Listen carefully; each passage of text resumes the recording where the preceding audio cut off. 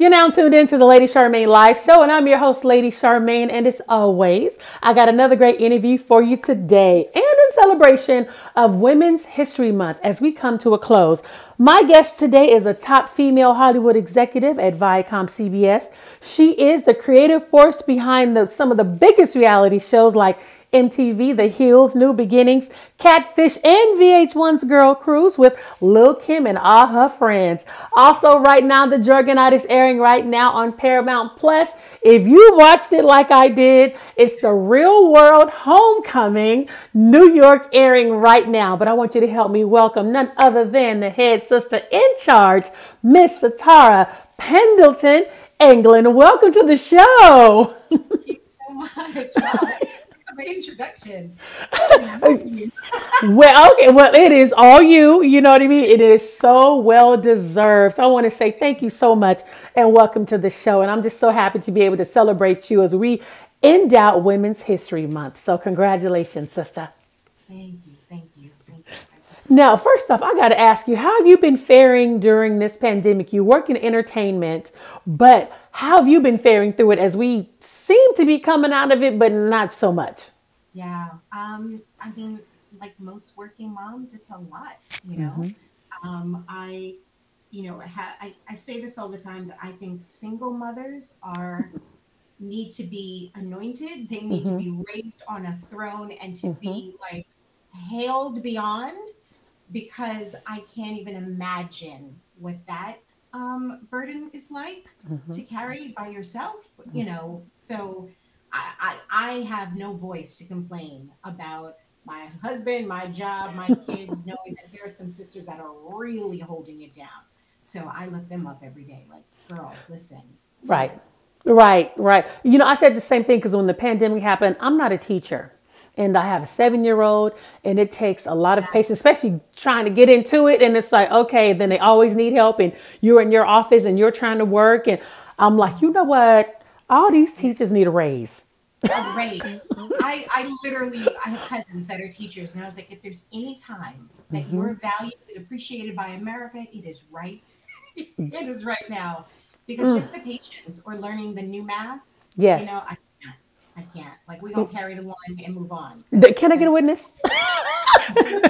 Say, ain't nobody got time for that. Okay. Nobody got time for that.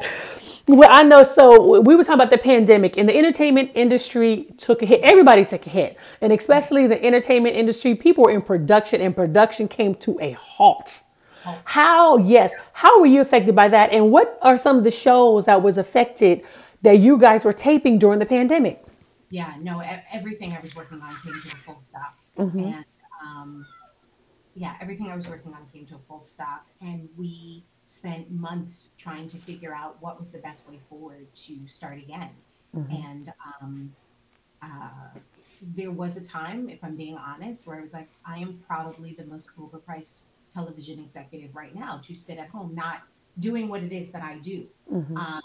And where we ended up being able to amazingly quickly pivot was we had to quickly figure out, how do we do what we do, but in this new world order, right? How do we, in COVID, safely begin shooting again, getting our cast working again? They're all under contracts.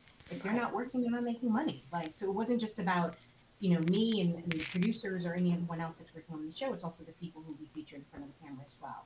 And we were able to get up a couple of bubble shows, we called them, where we basically put cast and crew in a hub. We bought out a resort. We shot multiple shows under that very safe COVID quarantine environment. Another show that I do is Catfish. We took Catfish completely virtual. So instead of them doing investigations around the country, like they did, you know, Catfish investigations the way that we're all living life right now, which is on Zoom. So we were able to at least get something up and going, but I'm happy to say we're now finally returning and resuming to being in full production. So that's what you call them, bubble shows. I was watching another show on VH1, another show, and you know, they were shooting at a mansion. So that's what, just get everybody there and just make sure everybody is tested. And this is where we're going to be shooting. Just test for a number of days leading up to test before you went to the bubble, quarantine within that time. And then once we know that everyone is safe and tested and on the other side of a quarantine, then yeah, as long and they can't leave the bubble. Okay, so now you are one of those head sisters in charge, and I gotta say a black sister because it's so good to see sisters in entertainment at the top of their game and in their career. So of course, I'm so excited to talk to you. And just a little bit, okay, everybody, she's married to a high school friend of mine. Wow. I went to high school with her husband, but it is so good just to see you literally at the top of your game. And before you got there, I want to go a little bit and talk about your career because a lot of people have aspirations to be where you are today. So you and I, we've talked offline even before, but was entertainment always an area that you wanted to go in, that you saw yourself? And if it was, what capacity did you see yourself in the beginning? Yeah. So the short answer is yes. I always knew that this is what I wanted to do. But in my infancy, if you will, of this business, I didn't know enough about it to know really where I would probably land. So in the beginning, it was, growing up in New York City, there was a sister who did the 5 o'clock news that I would watch every day. Her name was Rolanda Watts, which later became a talk show host and some other stuff. Rolanda was on ABC News, honey. I just wanted to be Rolanda Watts. That was my goal at the time. Okay, I don't want to be in front of the camera. That was never my thing. But how do I help Rolanda be dope on TV? And then at some point, I realized that news was too restrictive for the type of storytelling that I wanted to do. Like I didn't care about, what happened with the fire down the street or things like that. I wanted to tell real stories about real people, more human interest stuff. So as I developed through college and, even back to high school, honestly, and taking courses and studying television production in college, my world and what I knew about the opportunities within this business began to grow. And then, I have to say, in order to get to a certain level, like you got to have a bit of an ego. So at first I thought I wanted to be a director until I realized that somebody told the director what to do. Even then, I was like, oh, that's called a producer. Okay, well, I want to be a producer now because I need to be in charge.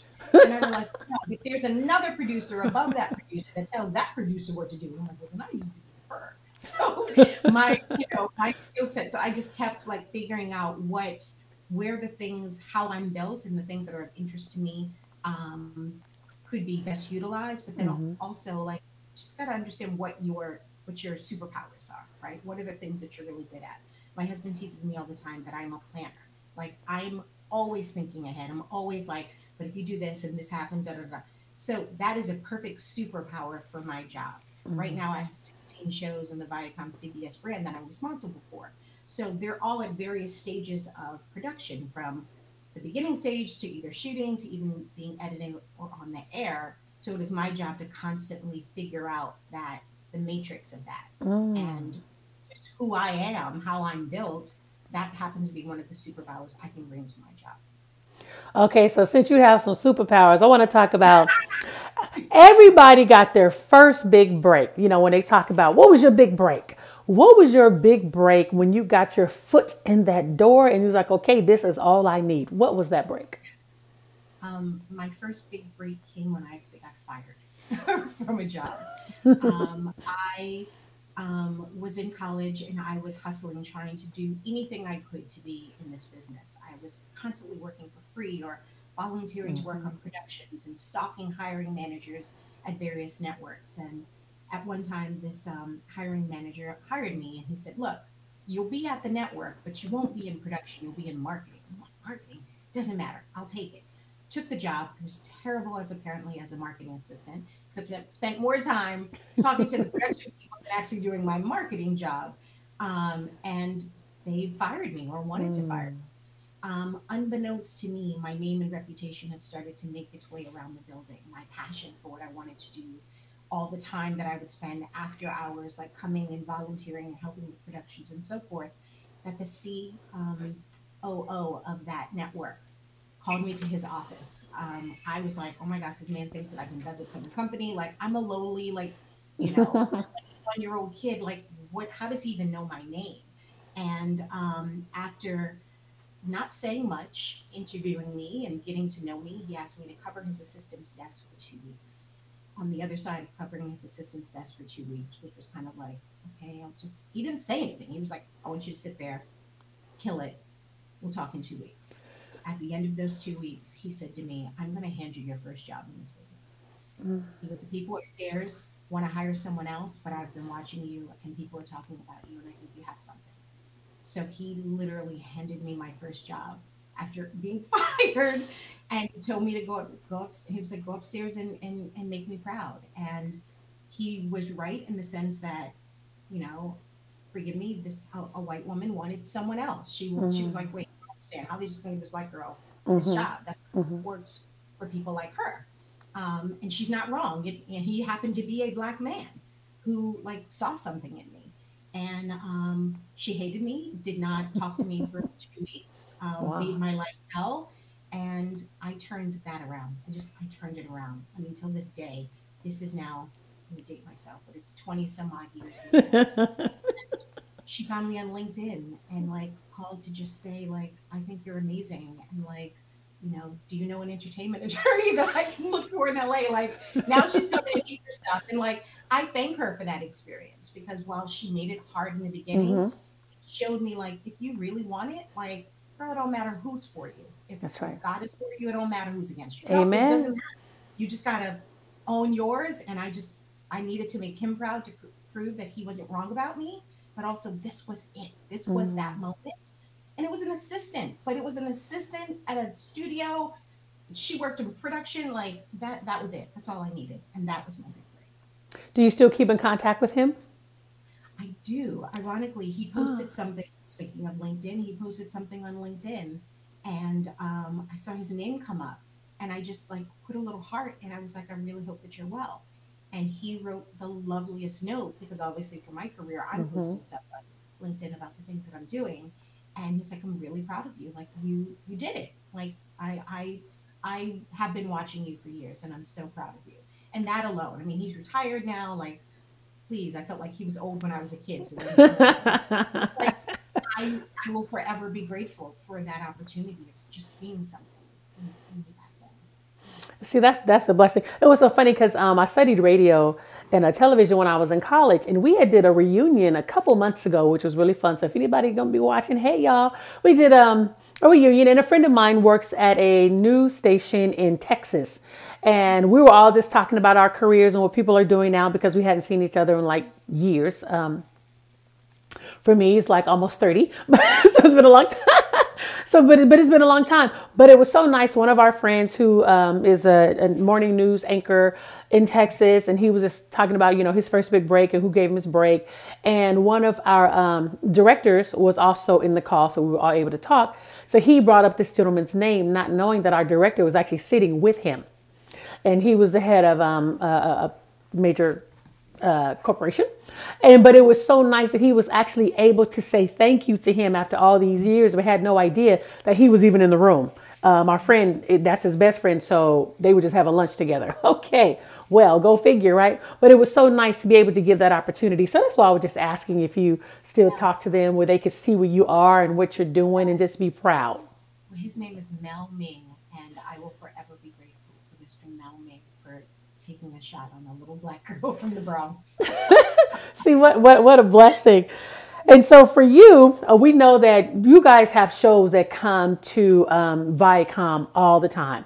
And then once the show is picked up, then what is your role?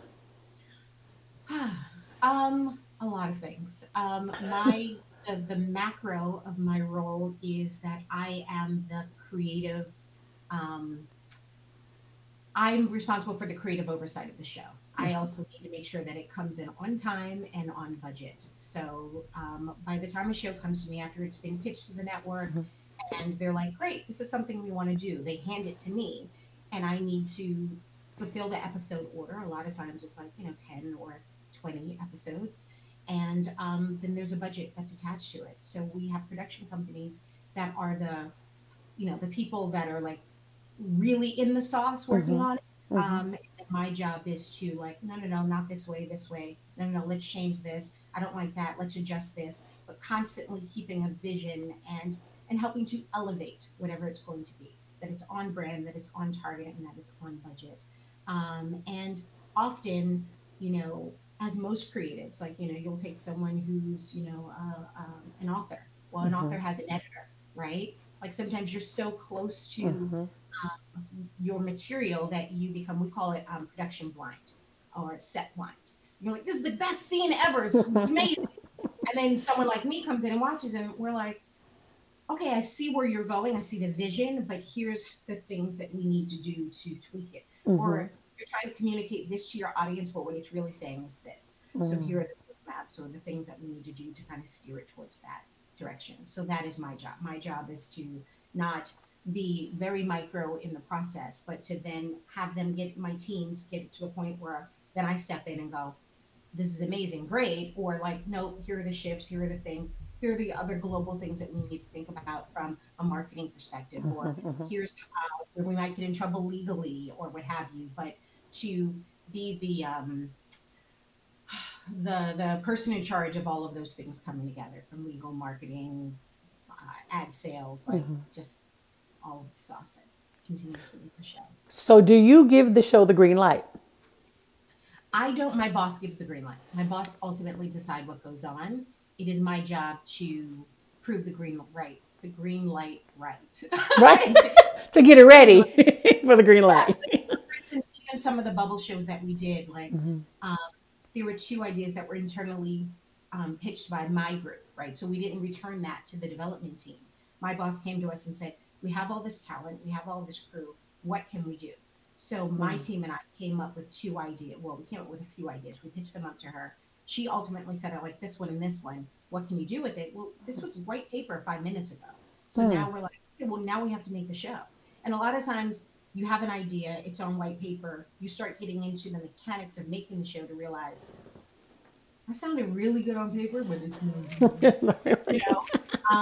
or, my favorite thing is when people exceed your expectations, right? Like I could interview you, get an idea of where you are, what your story is, and so forth, and then say, okay, well, we're going to follow her on this journey.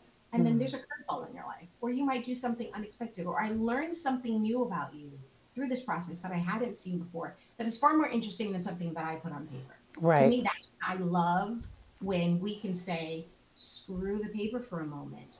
This is a real person with real things going on. And this story is going to be messy. It's not messy in the sense of like, it's not a perfectly arced story, right? Because we're not perfectly arced human beings. We might go here and there. So it may not fit a scripted model of how a story should be told, but it's probably going to be far more interesting than anything we ever could have thought of, because it's this human connection that we're following that will make our viewers want to see that, or want to be a part of that journey, or follow your ebbs and flows as it happens. To me, that's the beauty of storytelling. And, that's why I knew I couldn't do news. I mean, it needed more. Now, with you being a creative, and I'm listening to you as you're talking about television and how everything that should go into it, do you ever watch a show and it's like nails on a chalkboard? Because are you real judgmental when it comes to the shows and real critical? I'm the worst. Like, my husband's like, he does not want to watch TV with me. We're separate viewers, because there are things that he'll watch and I'm like, really? But what about, didn't you see the continuity's off? Right. Look, like it's probably like a musician listening to bad music. My father's a musician, and there were things that he'd be like, I can't. No, she can't sing. Like, she's off key. Like, it would be like nails on a truck. Right. I'm very, I'm the worst. Yeah. And I totally get it, because I'm like that. It's like when the continuity's off, she had bangs. Did you see that, honey? She had bangs right there, but she don't have bangs right here. Her hair was curly here, now it's straight here. Stuff like that just annoys me. It just really does. The person is different in the background. I guess I just see things differently, hear things differently. And I'm not even a TV producer. It's just some things that I just look out for. So I was wondering if you were like that. So do you have any advice for, say, like a young Black woman who desires to work in the industry, entertainment industry? And she said, I want to be a senior vice president like you one day. I admire you, and you're the person that I look to as a mentor. What advice would you give her? Take every job. Take every job. Like, you might think you know what it is you want to do, but honestly, until you're doing it and in it, you don't know. but also there's so much learning. Like even in all the little jobs that I took getting to where I am now, no, I was never going to be a sound mixer. No, I didn't care about working in the wardrobe department or any of the other things that I did.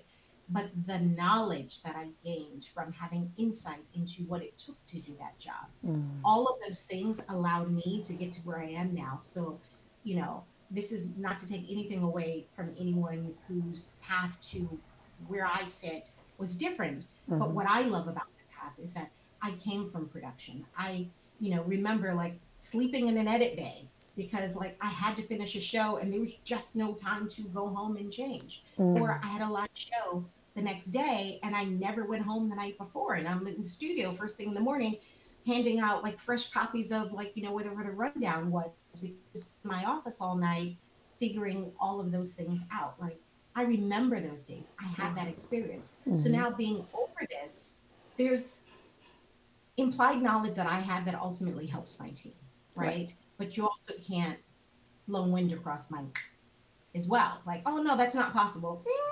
Is it though? Yeah, it is. Because if you move the camera over there, and if you do this, and those things. Like I love when I walk in a set, and I typically don't announce myself. I don't say who I am. Half the crew won't know who I am. And I don't like walk in like, I'm the boss. I just quietly observe. And I can tell you within 3 seconds, like, okay, well, I don't know why that shot is set up that way because it's not going to work. Or this will work. But I know these things because I was part of that process. Right. So everything along the way, even me, things that I thought, oh yeah, no, I want to do this. Once I was doing that job, I was like, but now I can take pieces of that and it helped me inform what the next step was for me. And you build your name and your reputation along the way. People get to know you. This business truly is about who you know. Absolutely. Everything. Absolutely. People say it's about what you know, but in entertainment, like you said, it's not what you know, it's who you know and who knows you. Because people, like you said, come in not knowing anyone. I say to interns and assistants right now, like, don't just come into this job thinking that you need to meet all the rest of us. Like you're only interested in the people who are above you versus the people who are to your left and right. Because now the people who are to my left and right were to my left and right when I was in a different position. But that networking starts there. You start building your network at your own level, your own foundation. My old assistant was looking for a job. She was ready for a next move. How did she get that job? Another assistant who previously left her job was at another job and said, girl, look. And they recommended her over there. Again, it's the network. So it's not just here, it's here. For those of you that are watching, everything she's saying is true. And only reason why I can say that, I remember when I was 15 years old. And I'm a person, I know no strangers. I love talking to everybody. I'm just friendly. And I'll never forget, I was on my very first movie set and I was just there as an extra, just happy to be on the set, to be working on a movie. I actually auditioned for the role, did not get the role. They gave the role to somebody else, but they said, would you be willing to be an extra? Absolutely. As long as I'm in the building, this girl is good. I'm there. I mean, I was friends with everybody from wardrobe to, the catering truck that was there. I guess food craft service is what they call it. And then there was these two men that was on set. People used to always talk about them and call them grungy and dirty because they was a part of a motorcycle club. But I would come in every day and I would just say hello to everybody. And that's just something that I did. I never forget that day when those two grungy people that all the kids was talking about, they came to me and I was always the first girl on the set, mind you. I was the first girl on the set. I was 15. I was able to get out of school and everything. I got all that stuff done. But I was the first girl on the set. And I never forget that morning. I was just sitting there just waiting. And I never forget those two dudes came and dropped a script in front of me. And they just said, I want you to say these words. I knew immediately that it was lines, but I had no idea. It was the very lines that I auditioned for that I didn't get. That girl who had the lines originally was cast for it. She did something. And so she didn't have those lines anymore, but they gave it to me. But just because I spoke to them every day, I talked to them every day. I was always on set before time. I was always the first person there with my brother. I would get there sometimes at 6 a.m. When they got there, you're going to see this face.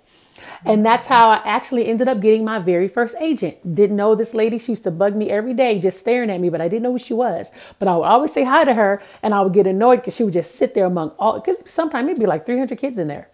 But she would stare at me every day. Then one day she came up to me and gave me her card, and she said, I would like to be your agent. I've been watching you, because I was on the set for 3 months. She said, I've been watching you all this time. And that's how I got my first agent. So like it's who you know. And be friendly with everybody, because you don't know who's who. You don't know. I was fired. Didn't know people were watching me. Correct. You don't know. And so that's the one thing I learned. And I think Louis Gossett Jr., I see you, if you're going to ever see this, has something to do with it. Because when I ran to him to let him know I got those lines, he said, oh, yeah, I know. And I'm like, I just found out. So I'm like, how did you know? So you never know who's watching you. Mm-hmm. So I just had to share that story. And so we were talking about the Real World Homecoming New York. It just got a reboot on Paramount. Tell us a little bit about that, and why did you decide to bring it back? Well, everything is old is new again. We were approaching the 30th anniversary of the original season of The Real World.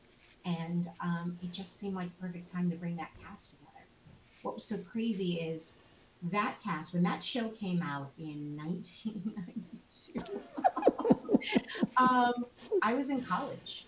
And I was at that point in college where I was still kind of figuring out like what my major was, right? I'd done all my core curriculum, and it was either going to be TV or film.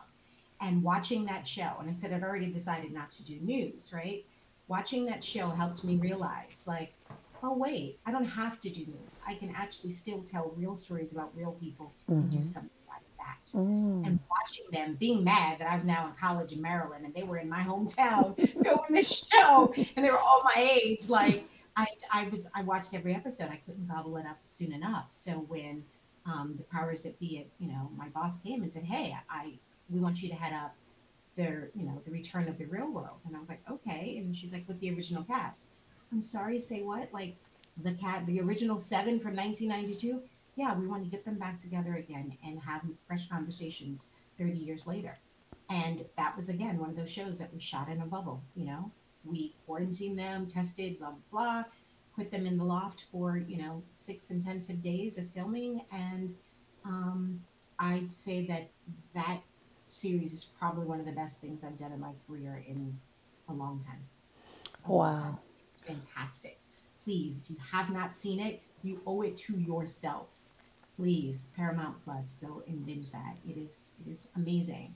And as a Black woman, what is most amazing, sad, enlightening, but amazing all at the same time is when that was happening in 1992, it was 30 years after the Civil Rights Movement, right? So from the 60s to the 90s. And when they were shooting the original Real World New York, it was Rodney King and Anita Baker, Anita Hill, and Black girl, right?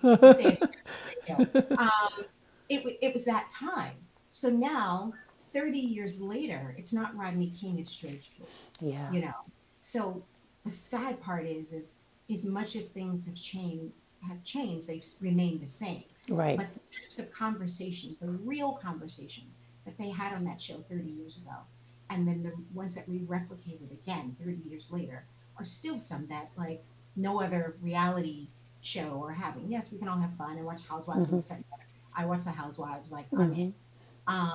But this was on some like, whoa, let's really get into it. Have fun, have a trip down memory lane, have some nostalgia, but like it was really fascinating to watch.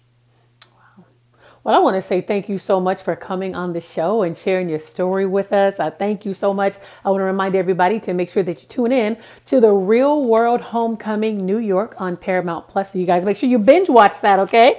Also, make sure you watch all the other MTV shows, CBS, VH1, Viacom owns everything. Okay. Okay, let's just say all the Viacom shows. What don't they own, okay? CMT, Nickelodeon. Exactly. So there's so much. So all of us have watched Viacom television show or 2 or 3. But I want to say again to my very special guest, Sitarah Pendelton-Eaglin, thank you so much as we round out our Women's History Month. I am so Proud of you. Thank you. Thank you. Thank you for this. It's wonderful. You're welcome.